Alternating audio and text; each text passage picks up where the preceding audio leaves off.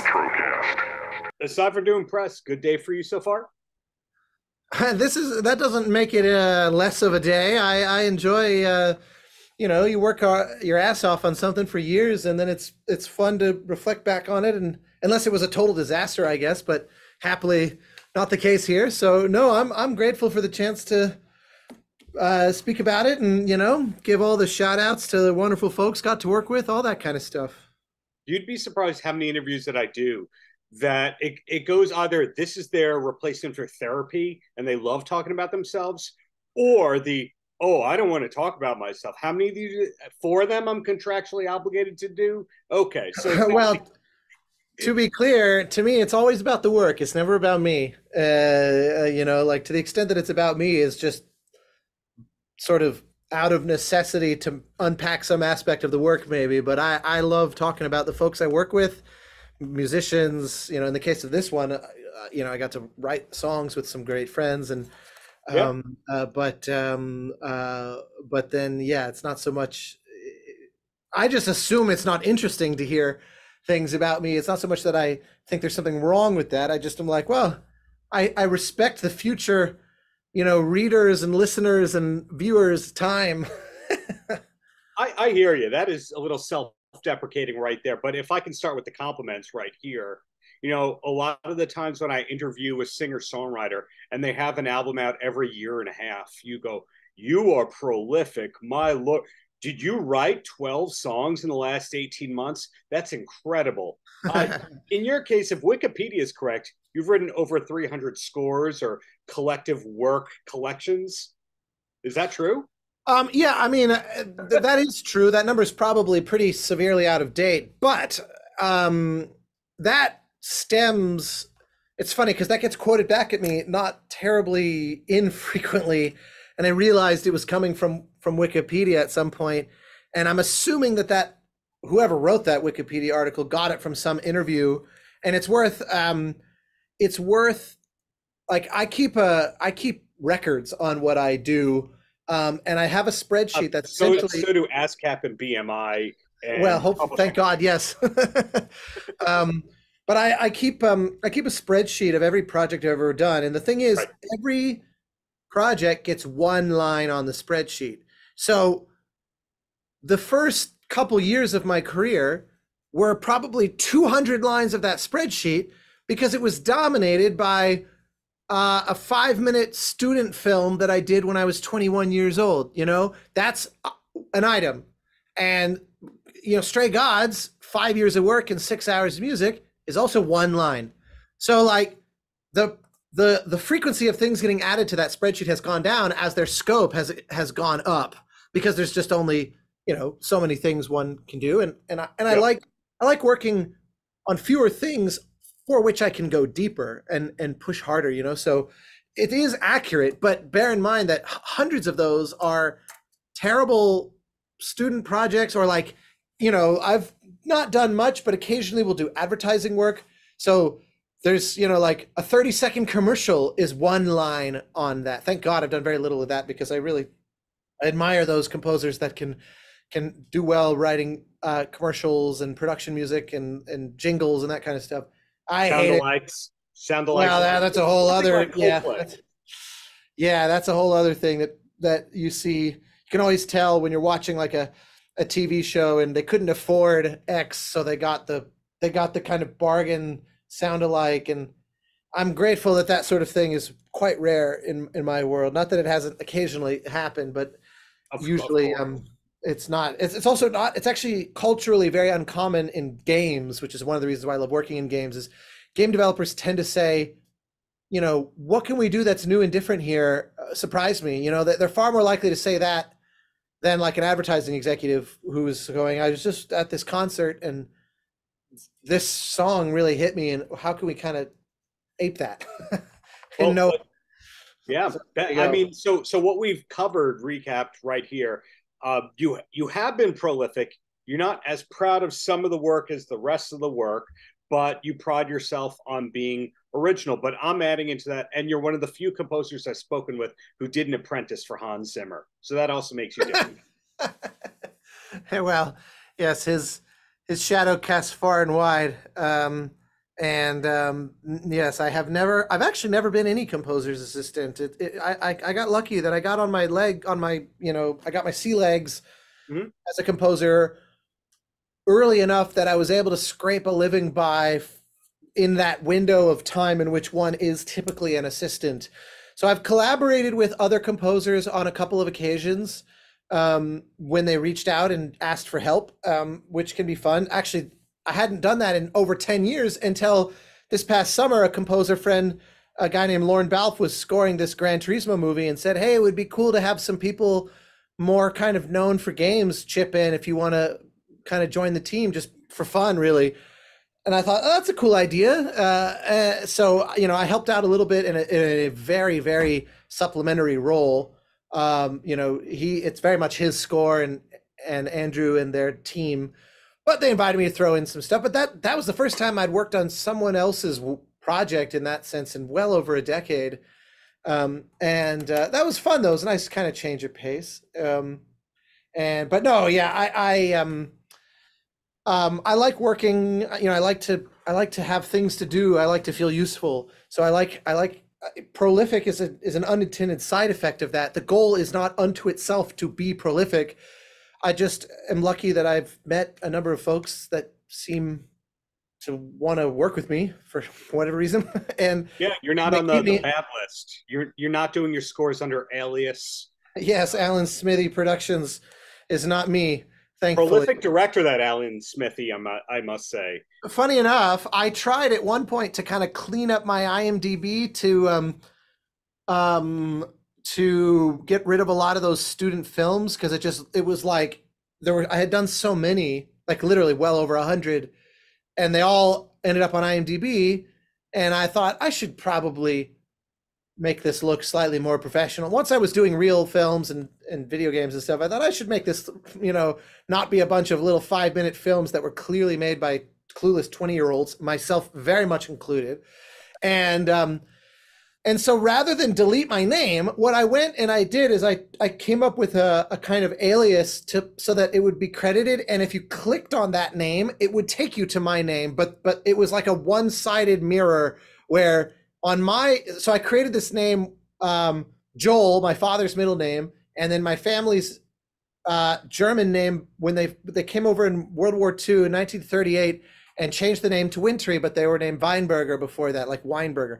And so I created this name, Joel Weinberger, and I thought this will be very clever. I will delete all these off my thing. There will be all these films that are credited with music by Joel Weinberger, but if you click that, there is no profile for that name. It just takes you to mine.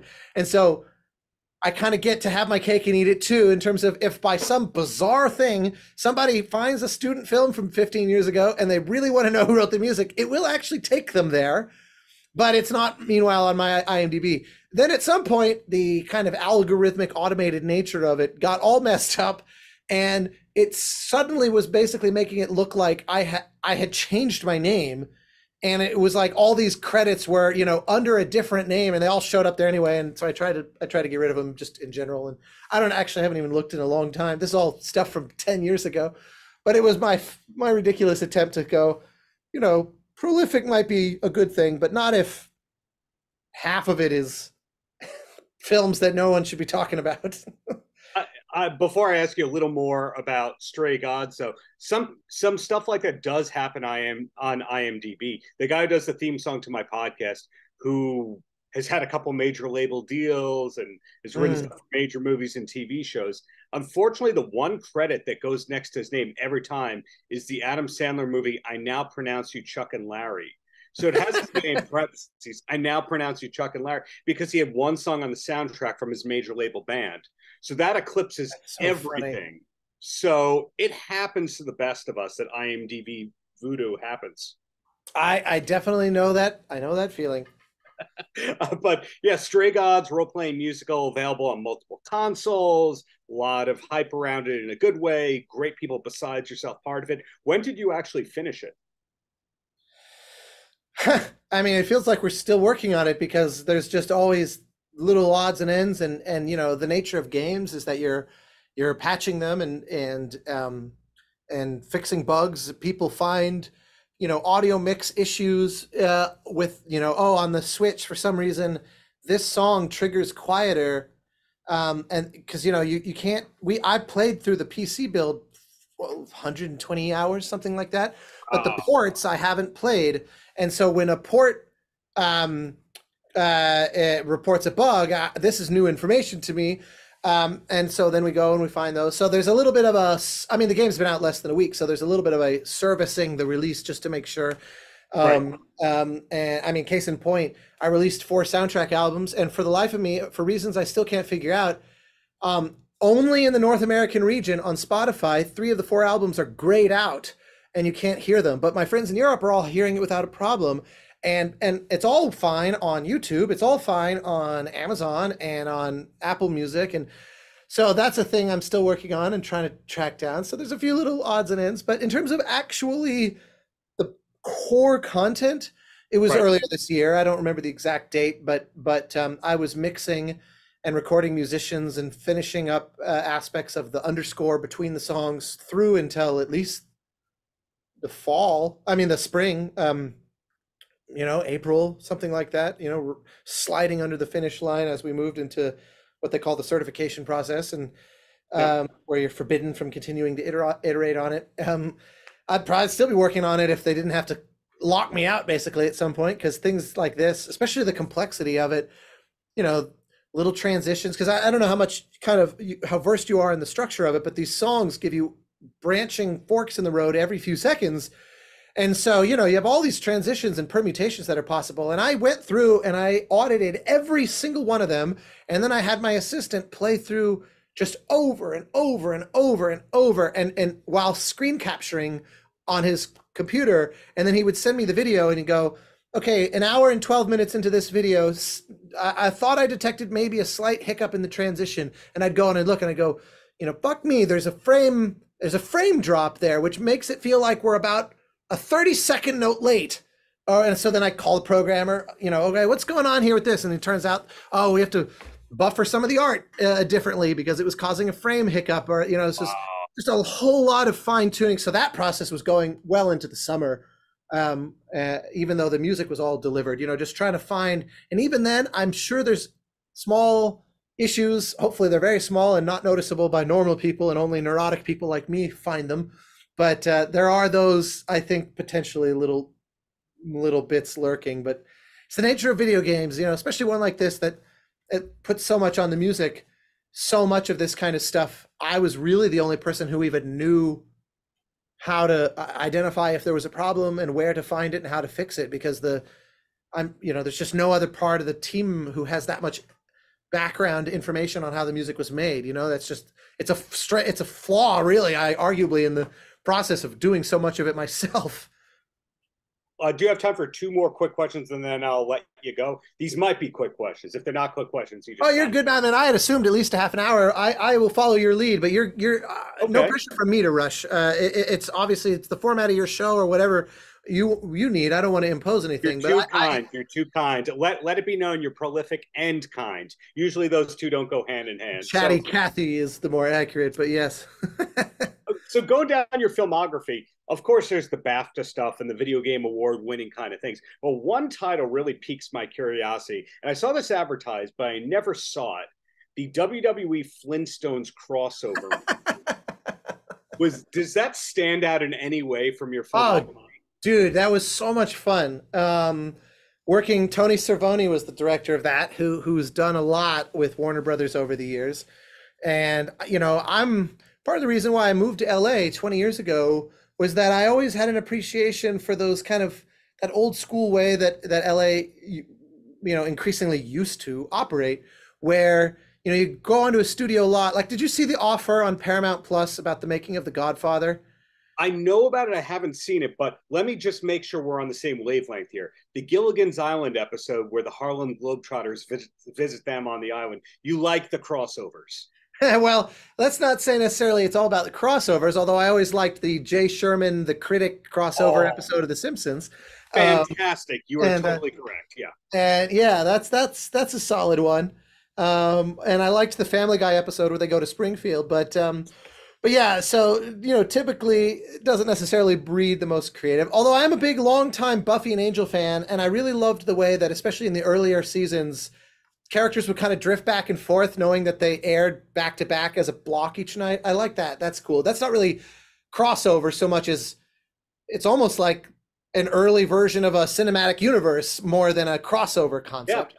Way But before MCU happened and all that. You're totally yep, right. yep. And arguably Star Trek, Deep Space Nine, and Next Generation did the same thing, and they were definitely aware of the goings on of Voyager. So, in any case, all that said, the thing that I loved about that, or what I mean by when I say old school, is that, and the reason I brought up The Offer, there's a great scene in The Offer where two of the characters are in kind of like a golf cart driving across the Paramount lot, and they did it as this long oneer shot where they're driving this golf cart and the camera's placed in like a pilot vehicle ahead of them looking backwards, so that they're kind of facing us, driving towards us the whole time, but we're moving in parallel.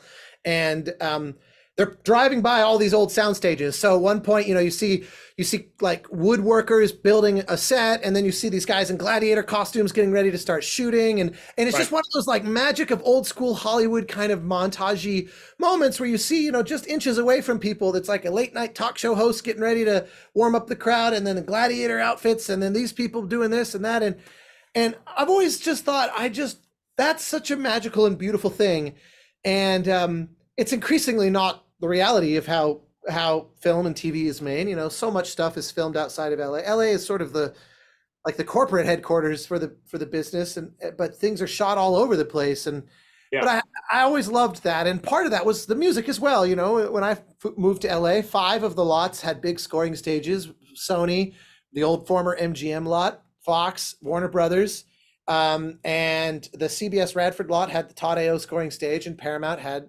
their stage. Paramount and Todd AO are now both gone, so there's just 3 stages left, and they're fairly busy because there's a lot getting made, but it's not like it used to be that all 5 stages would be going all day every day, and you'd have 5 full orchestras recording all the time, and that's not the case anymore. And so when the Flintstones thing popped up, I remember going and meeting with them on the Warner lot, where you walk into the production office and they've got like the Looney Tunes, the conducting the Hollywood Bowl, like that absolutely iconic episode with Bugs Bunny, like doing the conducting bit in front of I can't remember the name of it. It's shameful that I'm blanking on the name of it, but it's like it's some very, Bugs at the Symphony or something like that. But absolutely iconic. And they've got the animation, the hand-drawn cells, under glass on the wall in the lobby when you walk into the building. It just feels like they make magic here. That's what they want to do. So those guys hired me to do this Flintstones thing, and I said, can we, Hoyt Curtin wrote the original Flintstones theme. Please tell me we have the rights to use it. And they said, oh yeah, we do. And I said, well then, can we do this old school, at the Union LA Orchestra? We'll do it at Capitol Records, Studio A, with like a big band, and we'll get some singers in to, some SAG session singers to come in and do the theme. And they were like, absolutely.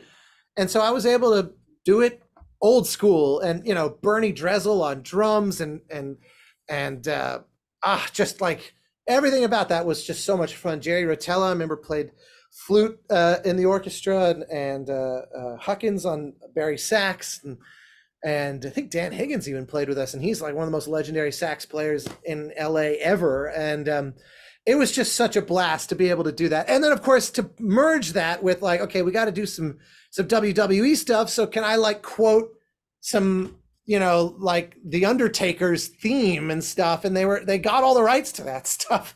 So yeah, that was a quick little one and done. It was like the waning days of straight to DVD movies, where it's like I think that movie was 50 minutes long or something like that. It was really short. It was around the time there was a Kiss meets Scooby-Doo. Yeah, same producers, like that. Okay, so I'm glad that was a pleasurable experience from so much fun conducting the Flintstones theme at Capitol, and also I remember doing the ending credits where it was the Flintstones theme, and then I got to then go into my own music from that, and they all kind of got smeared together. I just thought, this is just so cool. This is why I moved here. This is the kind of experience that you could only really have here, and they're kind of rare. And even though it was not exactly a prestigious project, you're literally the first person ever to have asked me about that, quite literally. People sometimes find it randomly on IMDb and they're like, the hell is this? But certainly in an interview kind of context, it's just never once. That's so funny. Let me change up. What are your influences, Austin? No, I'm kidding. Yeah, exactly. Actually, the last thing I want to know is related to that. And in interviewing a lot of composers, I find a lot of composers are former major label artists. That's not you, as far as I know. But a lot of them are also originally, they were metal people. They were kind of shredders, hard rock people that started off with Van Halen being one of their favorite bands. Was that ever you? Because I get vibes that you're more classically oriented. Oh, for sure. I mean, these two paintings on my wall, the one on the left is Jerry Goldsmith, who I would posit is the greatest composer in the history of Hollywood. Yeah. And next to him, apropos today, the trailer drop from Bradley Cooper is Leonard Bernstein. My two biggest sort of heroes. Not really, I would not call either of them inspirations in a strictly musical term, insofar as I don't really aspire to or think I especially sound like either of them. It was more that both of them thought about music in ways that really shaped me. Now, Jerry, I do think they're both unbelievable composers. You could do worse than to sound like them. But the goal was always, well, what do I sound like? What's my version? And we're an amalgam of a lot of influences, and most of mine do come from that background. But I've always loved the people that were mixing in things from a lot of different sources. I've always loved the, look at someone like Elliot Goldenthal, who brought a real kind of intellect to his writing, but also a kind of psychoticness. There's a lot of jazz in his writing in a kind of acid jazz sense that is just so great, even though it's really sophisticated orchestral writing. And he comes from a very traditional education. And then obviously, the Danny Elfmans of the world, who are basically glorifying. That's a major label artist right there, though. So he comes from that world with Oingo Boingo. So there's an example of that one. He was kind of the first, really. He was sort of the guy that broke the seal on that, which is why he spent at least 20 years convincing everyone he actually can compose music. He's always had this weird kind of belief that he somehow isn't legit. I think Danny's a genius. But yes, Jerry Goldsmith, James Horner, Bernard Herrmann, Franz Waxman, of course, John Williams, I mentioned Goldenthal. In terms of Hollywood composers, that's definitely in today's scene, the composers who I really admire would be people like John Powell, Ludwig Göransson. He and I are friendly. Dan Pemberton's a real good friend of mine, and I think he's one of the very best in the business. He's just absolutely amazing. And so yeah, and all of them have in common that they really know the classical tradition, but experiment way outside of it.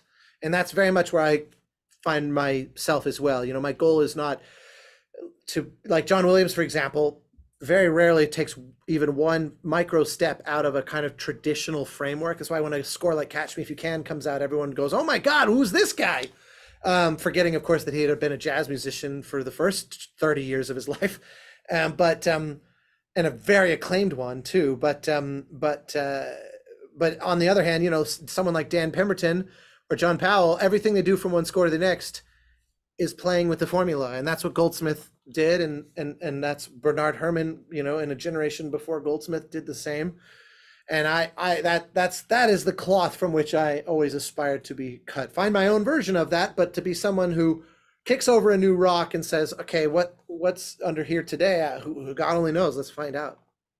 Well, I find it really inspiring how much you've accomplished in 20-ish years, yet not 40 yet, right? Almost 40, that kind of a thing. Almost 39. So getting close, bearing down on it. So I'm looking forward to seeing where things keep going for you, what your work continues to look like, etc. So thank you for taking the time. Congratulations on Stray Gods. And congratulations, I'm sure there's 7 things that you've written since then. I'm looking forward to hearing those and hearing those when they're announced. Well, you're very kind. I'm grateful to have opportunities and have employment. So yeah, no, appreciate reaching out. And again, thanks so much for I couldn't, no wager on the planet would have led me to suggest that you would ask about that Flintstones film. But that's just so fun. So that totally made my day. Paltrow.